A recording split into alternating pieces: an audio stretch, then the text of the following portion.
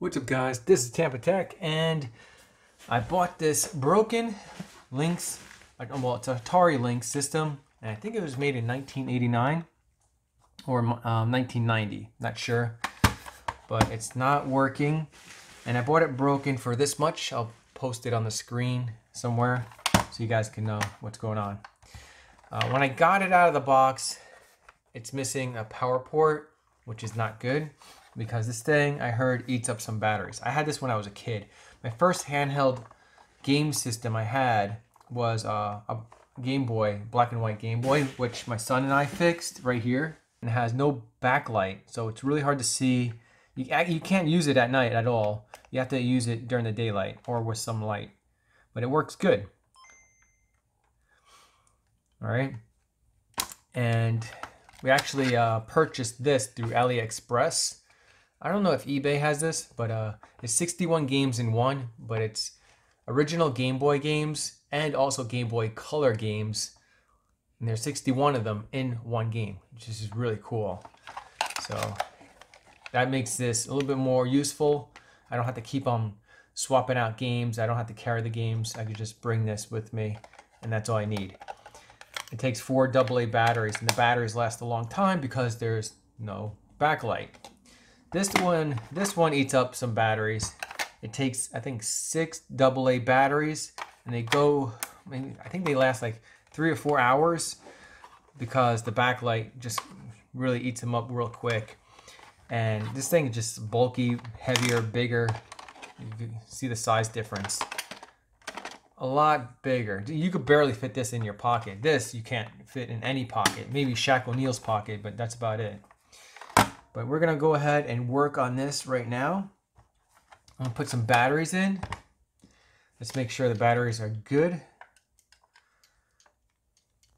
All right, so this one's a good battery. And this is good. And this one's good. This one is red. These recharge, recharge, and recharge. So I'll be right back and I get 3 more batteries. So it looks like they go in one direction. Right here.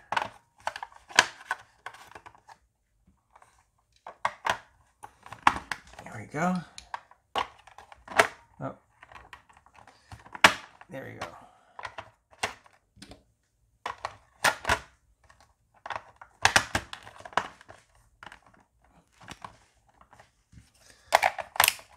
Okay, let's turn it on. Nothing. It's completely dead. Well, I think the first generation Lynx, you have to put a game cartridge in. Wait, I think it goes this way. Either goes this way or the other way. I forget. Nothing. Let's try the other way. Oh, it makes sense to go the other way. Yep, it definitely goes the other way because look, this is like a handle to pull it out. See? That makes more sense. Nothing. It's completely dead. Alright, so let's go ahead and try to get power to this unit. Look at the size of these screws. This is like a Nintendo screw right here. And this is the Atari screw. This is made in California. Sunnyvale, California. It's missing a screw right here. Someone opened it.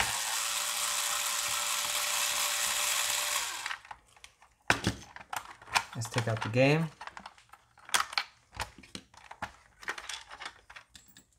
All right.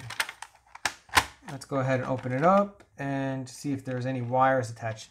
Anytime you open up a handheld system, always open it up slow. You never know what kind of wires are attached. Yeah, someone opened. You see, look, this was worked on. And there's battery acid here and a little bit right there. So I could clean that up and see if that helps.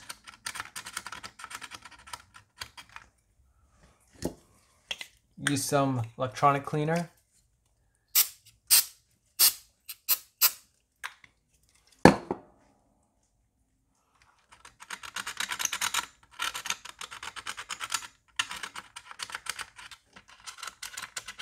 I wonder if that was enough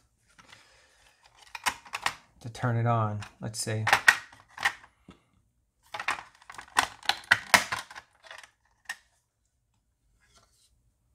Okay, that came off fairly easy. That just popped off on its own.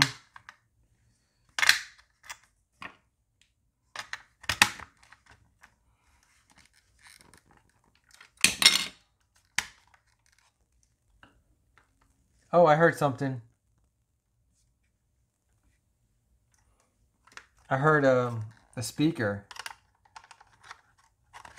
Let me spray inside of here too.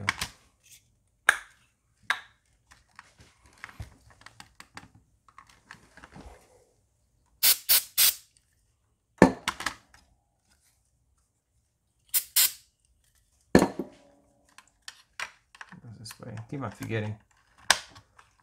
And then I'm just gonna push it in a couple of times and try to clear that dust out or debris and see if that helps. Now I have to wait for it to dry though.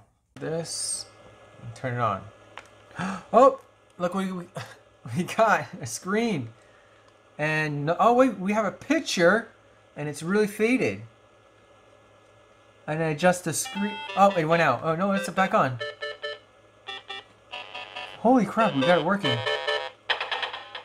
And the volume works too. And the screen looks a little weird. Ah, I just popped all out. Holy crap, I got it working. But the screen doesn't look right. It looks really washed out. Alright, let's see. Let's go ahead and see if we can get a better picture. I'm gonna get... So, only thing I did is use electronic cleaner, cleaned out the game slot, and cleaned out battery acid, which is very common for an old unit. So those are the two things that you could do. There we go. That looks pretty good.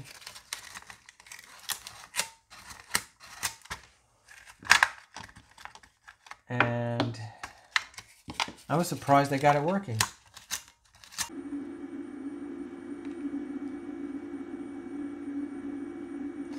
I'm not getting nothing on this one.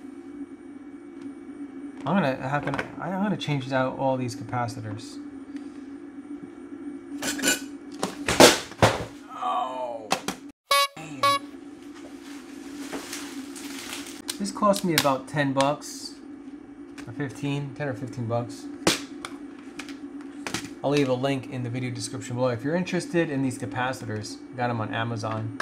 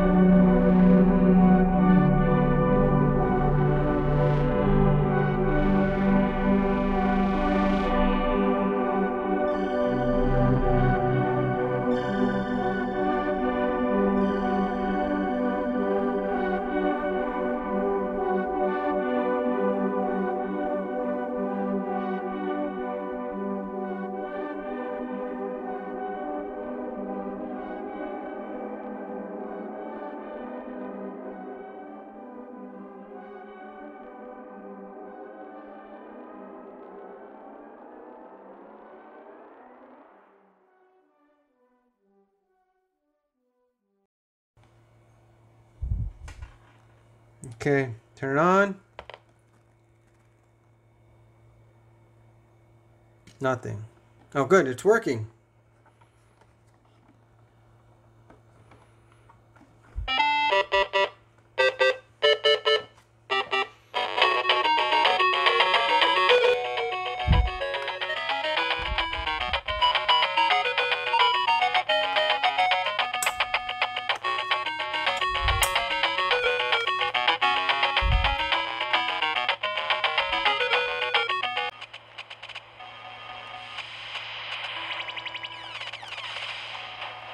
Oh, I need to practice.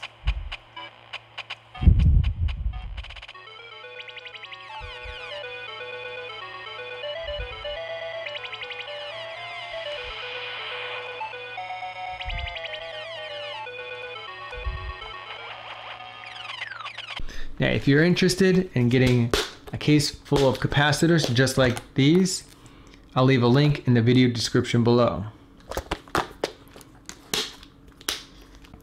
So I replaced all these capacitors right here. That's all of them. And finally, the Lynx is working. And this Atari Lynx is around 30 years old. We got it up and running. It looks awesome. My nostalgia is definitely kicking in.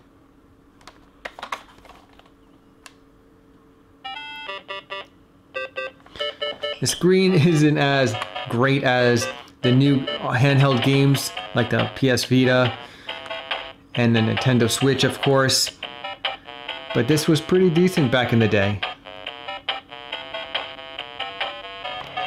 Guys, if you found this video informative, don't forget to give me a big thumbs up. And, of course, share this video to anyone that's into retro gaming or repairs. Subscribe and hit that bell notification to stay updated on the latest videos.